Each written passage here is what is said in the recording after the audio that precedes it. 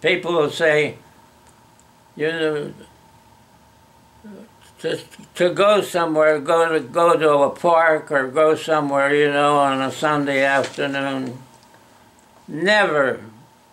People would get in a group, my mother and her, get the other ladies that sit on the street.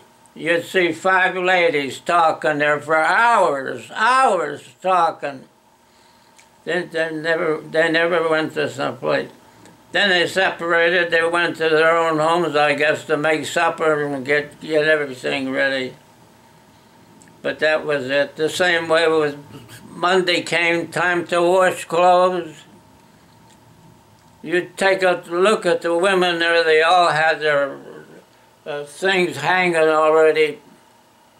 And they used to trying to beat the other one, who's going to do the washing first, you know.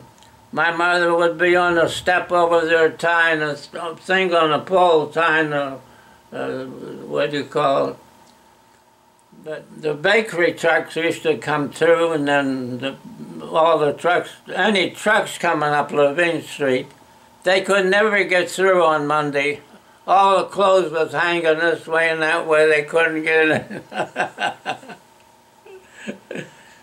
Nobody ever said nothing. They never gave anybody hell, you know. Mom had a pole, electric pole down from the street. I don't know who put it up there, but it had a hook up there. They put it, what do you call it? The thing you hang your clothes on. And Mom would push it, you know, and hang the clothes up over there, and then push it and hang the clothes over there until the whole thing way to the pole over there. And they would dry, you know, and they'd dry. Then pull them back, take it off, pull them back and take it off. That's how they dry. And of course, a lot of times, when they were hanging clothes, they would hang from this pole to, oh, you'd have clothes. Look on Levine Street, clothes everywhere. Clean, clean, clean.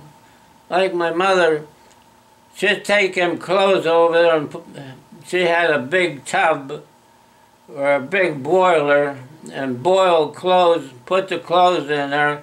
She'd boil clothes so they would get whiter. Instead of putting that stuff in, you know, to make them white, no. They boiled them clothes over there. Was like I said, old-fashioned stuff. All came back over there. They should have had all that stuff written down in a book, to read a book.